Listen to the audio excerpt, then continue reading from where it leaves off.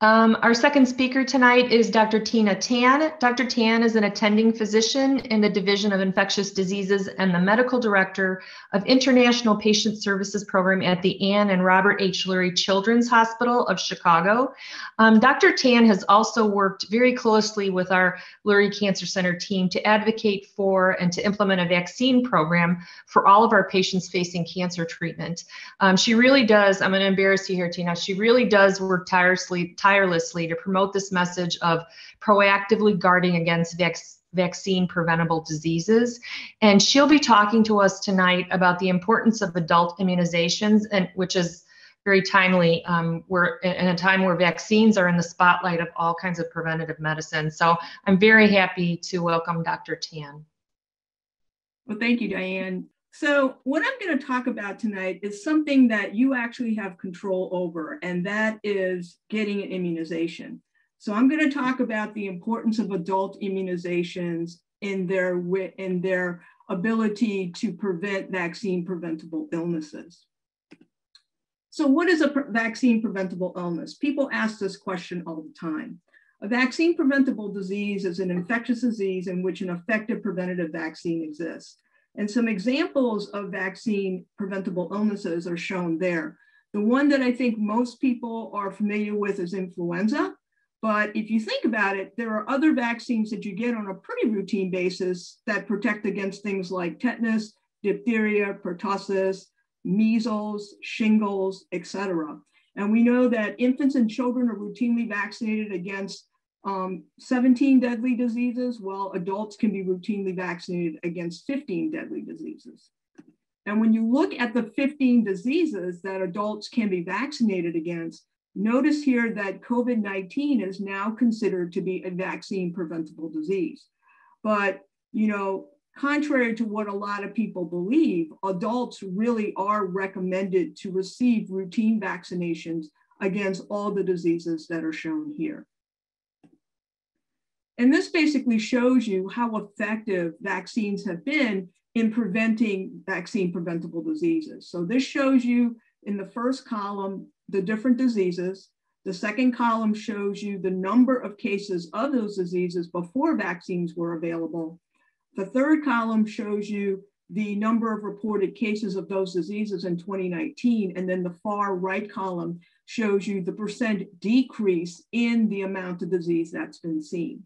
And what you can see is that for the vast majority of the diseases for which we have vaccines available, the vaccines have done a fabulous job at decreasing the amount of disease seen, so that for the majority of these diseases, the decrease has been anywhere from 90 to 100%.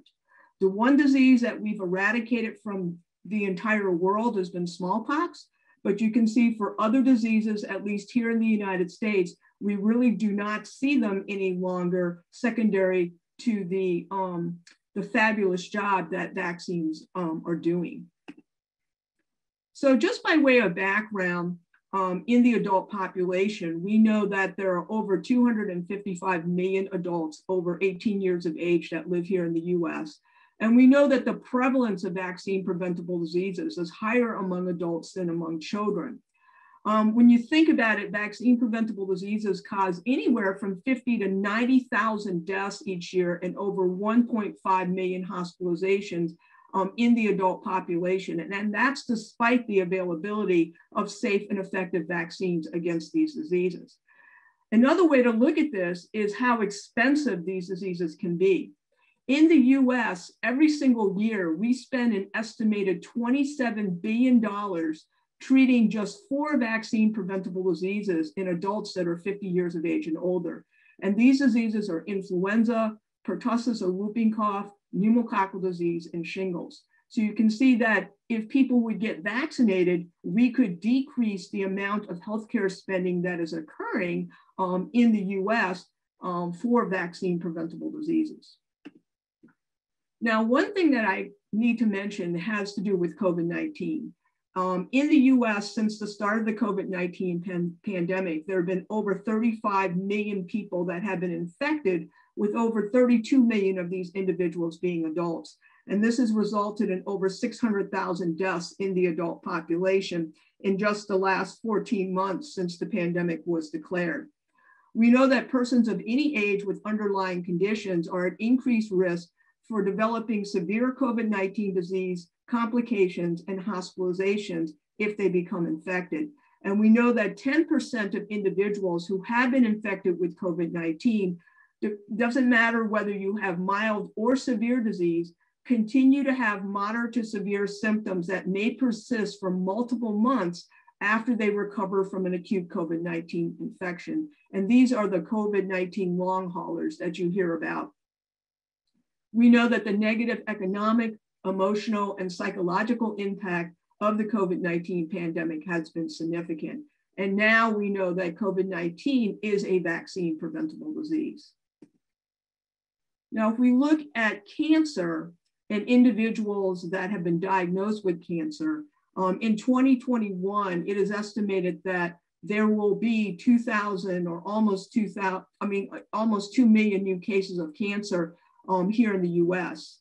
And as of January of 2019, there are almost 17 million people living beyond a cancer diagnosis. And this number is actually expected to increase to over 22 million by the year 2030.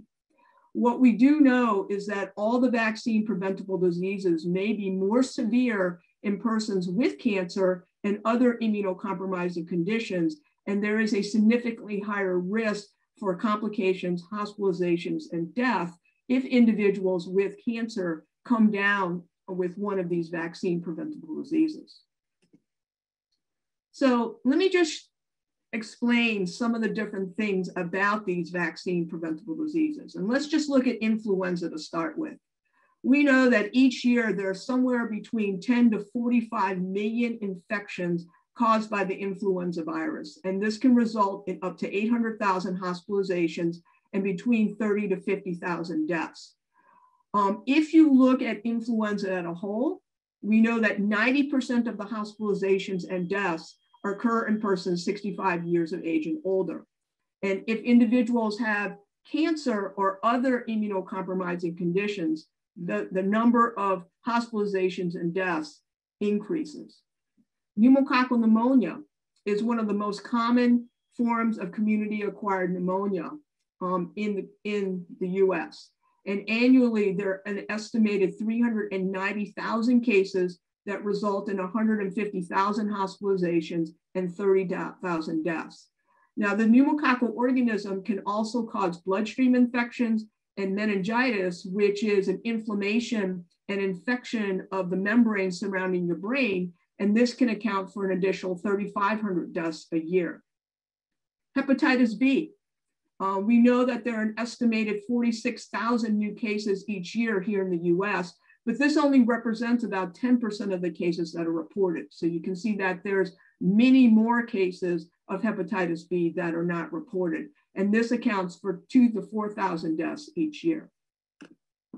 If you look at herpes zoster virus, which causes shingles, there are an estimated 1 million new cases of shingles that occur each year. And we know that 1 out of every 3 adults will develop the disease during their lifetime, with many individuals having more than 1 episode of shingles. We know that the rates of disease are highest among persons 65 years of age and older, and in those with underlying conditions, and that 10 to 15% of persons 65 years of age and older will develop complications from shingles, with the most common one being post-herpetic neuralgia, which is where individuals develop a burning pain along the site where the rash is, even after the rash has disappeared. And this pain can be so debilitating that people cannot go about their normal activities of daily living. Pertussis or whooping cough can cause a severe prolonged cough illness, with up to 30% of adults developing 1 or more complications. And the most common complications are shown there. These include fractured ribs, hearing loss from ruptured eardrums, pneumonia, urinary incontinence, and seizures. So you can see that having a vaccine preventable disease is not a benign thing. And being able to choose to be vaccinated is something that you have control over. And I'm going to talk about the 10 major reasons why adults should be vaccinated. These are reasons that have been put together by the Centers for Disease Control, as well as the National Infectious Diseases Foundation. The first one of these is that we know that vaccine preventable diseases have not gone away. The viruses and the bacteria that cause illness and death still exist and can be passed on to those individuals that are not protected by vaccines. We also know that we're a very mobile society, so that global travel can make it very easy for these diseases to spread, since in many countries, they don't vaccinate the way that we're able to do here in the United States. So these diseases are, they exist in those countries in very high numbers. And if somebody is unvaccinated and goes to these other countries, they can pick up this disease and come back to this country and spread it. We know that vaccines will keep you healthy. The CDC does recommend vaccination throughout the lifespan to protect you against these infections. And when you don't get your vaccines, you leave yourself vulnerable to infections due to these different bacteria and viruses. So if you don't get vaccinated, you can come down with shingles or with pneumococcal disease or influenza, hepatitis B, or pertussis. And this is just to name a few. We know that vaccines are important to your overall health as diet and exercise. Vaccines really do play a vital role in keeping you healthy. And vaccines are one of the greatest public health achievements of all times. They're one of the most cost-effective measures and most convenient and safest ways of protecting yourself against these different diseases. And vaccination can mean the difference between life and death. We know that vaccine preventable infections can be deadly. And as I just mentioned, every year in the United States, approximately 50 to 90,000 adults die from a vaccine preventable disease. And since COVID has occurred, we know that this number is considerably higher, since during the COVID pandemic, over 600,000 people have died from COVID-19. We know that vaccines are safe. The US has a very, very robust approval process to ensure that all licensed vaccines are safe and that the potential side effects that may be associated with these vaccines are uncommon and are much, much less severe than if the person gets the disease and has side effects from the disease. Now, one thing that people always worry about is they say that vaccines will cause the disease that they're designed to prevent. And that's absolutely not true. Vaccines will not cause the disease that they're designed to prevent.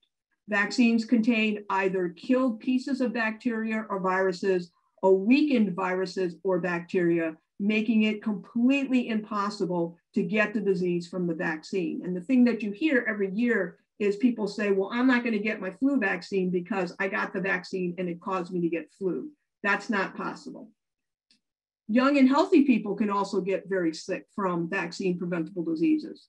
We know that young infants and older adults are at increased risk for serious infections and complications from these infections, but vaccine preventable diseases can occur in anyone. And we also know, as we saw before, that vaccine preventable diseases are very expensive. The disease not only has a direct impact on the individual and their families, but it also carries a very high price tag for society as a whole. So to give you an example, an average influenza illness can last for up to 15 days. And typically individuals miss 5 to 6 days of work or school. And adults who get pertussis, a whooping cough, can lose an average of 1 month of work. So if you think about this, this has a major impact financially, not only on the individual that's infected, but also on other individuals in the community. Also remember that when you get sick, your children, your grandchildren, and your parents may also be at risk. We know, for example, that adults are the most common source of pertussis or whooping cough infection for young infants. And in these young infants that are too young to be immunized, this particular infection can be deadly. So when you don't get vaccinated, when you do get vaccinated, you are protecting yourself and your family, as well as those in the community who may not be able to be vaccinated. And just remember that your family and your coworkers need you. In the US each year, millions of adults get sick from vaccine preventable diseases. And this causes them to miss work. Basically, it leaves them unable to care for those who depend on them, including their children and their aging parents. The other thing for those individuals with cancer or any immunocompromising condition is that these particular conditions will basically weaken your immune system, making you more at risk for infectious diseases and the complications associated with them. Once you start your treatment regimen for your cancer, whether that's surgery, chemotherapy, or radiation therapy, or other immunosuppressive medications, this further suppresses and weakens your immune system for prolonged periods of time and makes you at further increased risk for infectious diseases and their complications. One thing that we do know is that if you have cancer or another immunocompromising condition and you started any type of immunosuppressive therapy, you're not going to respond very well to vaccines. Therefore, it really is important for you to receive your vaccine preventable or your vaccines against vaccine preventable diseases prior to the time that you start your therapy to increase your ability to respond to the vaccine and protect you against this disease. And this is something that you should talk to your healthcare providers about. So I think when you look at vaccine preventable diseases and the vaccines that are available, we know that all adults need vaccines to help prevent them from getting and spreading serious diseases that could result in missed work, in poor health, hospitalizations, complications, financial hardship, not being able to care for your family, and even in death. And we know that patients undergoing any type of therapy, this places them at significantly higher risk for infections. Many of these infections can be prevented by administering preventative vaccines. And by receiving preventative vaccines, this will provide added protection against infections to which you may be more susceptible and are an important part of keeping you healthy. And with that, I'm going to stop, and I thank you very much for your attention. Thanks so much, Dr. Tan. I do have a few questions in the chat box here. One attendee is asking, if you've already started your treatment, can you still get the vaccines or will they have no effect? So what we currently recommend is that if you've already started your treatment, you should wait 3 months after you complete your treatment to start receiving the vaccines. The caveats to that has to do with the COVID-19 vaccine. Many people who have started therapy and have not received the COVID-19 vaccine can get the COVID-19 vaccine. I like, this is more of a statement than a question, but I feel you're going to have a lot to say about this. I don't even know what vaccines I should be getting as an adult. So back on that slide, for the 15 different diseases that I showed you there, those are the vaccines that you should be receiving. At the Lurie Cancer Center, we do have a vaccine protocol that's in place that you should talk to your provider about that provides some of the vaccines that for some of the more common diseases. So this would include flu vaccine, pneumococcal vaccines, hepatitis B vaccine, pertussis-containing vaccine, and shingles vaccine. And also you can get a COVID-19 vaccine. Those are a great place for you to start. And then as you go along, you can get some of the other vaccines that are recommended to be given in the adult population. I like this question. Any recommendations on how to convince reluctant family members that they should be vaccinated? I think that you need to really be very honest with them and, tell them that if you have a cancer diagnosis, your immune system has been somewhat suppressed and you are at increased risk for contracting a vaccine preventable disease that your family member may get. So for example, your family member may get COVID. So they need to understand that one way of increasing the protection to you is to get themselves vaccinated with these vaccines to prevent them from becoming ill with that particular illness and then spreading it to you. This is a very interesting question about boosters. When you get older, like over 60 years old, how do you know if you need a booster or another vaccine? And what's the difference between a vaccine and a booster? So a vaccine and a booster is the same. The booster vaccine means that you've received that type of vaccine in the past, and this vaccine is the same vaccine is being given to you to increase your immune response so that you create more antibodies.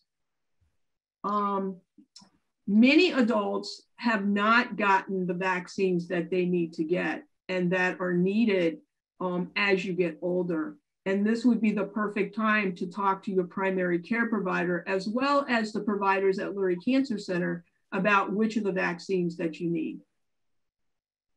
This is a great question. You mentioned the timing if you're in active cancer treatment, but how can you follow those guidelines if you're a metastatic breast cancer patient and you're always on treatment?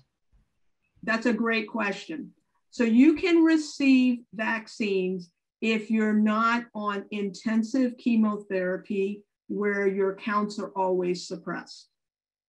So if you're taking oral therapy or you're getting therapy every couple of months, you can receive vaccines in that time period.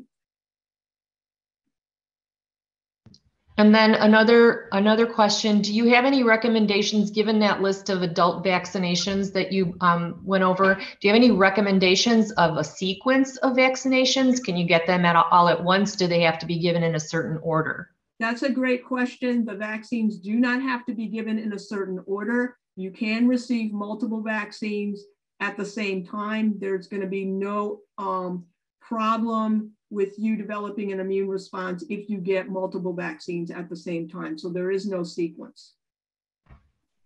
And if you don't have any record of what you've been vaccinated for already, how do you decide if you should get a vaccine or not? Having an additional dose of the vaccine is not going to hurt you. It's only going to give you more protection. So if you have no record and you can't remember the last time you got a vaccine, you should receive these vaccines. And I'm going to wrap up with this last question because we're at time, but it is, a good way to wrap up because it looks like it's more related to COVID and the illness and vaccines. How do you know if you have antibodies if you're undergoing treatment? I hear the antibody tests are not that reliable. I'm guessing this means checking to see if you have established immunity after either having the disease or getting a vaccine. So, the National Cancer Cooperative Network or Comprehensive Cancer Center Network basically does not recommend, nor do the infectious disease individuals recommend, that we check antibody titers because we don't know what it means. So we know that you will develop some immunity. We don't know what titer you need to be protected against COVID, but we do know that if you get vaccinated and you are exposed to COVID, you're only going to boost your antibody titers. And if you have cancer, you are at increased risk for severe complications should you get COVID-19 disease. So vaccination is the best way to try and prevent these complications from occurring. So thank you, Dr. Tan. Those were some great, thoughtful questions, and we really appreciated bringing this information to our attendees and emphasizing that everybody really does have control and can take action on their own vaccination status. So thank you so much for joining us today. We're going to move on to our next program and have a good evening. You too. Thank you.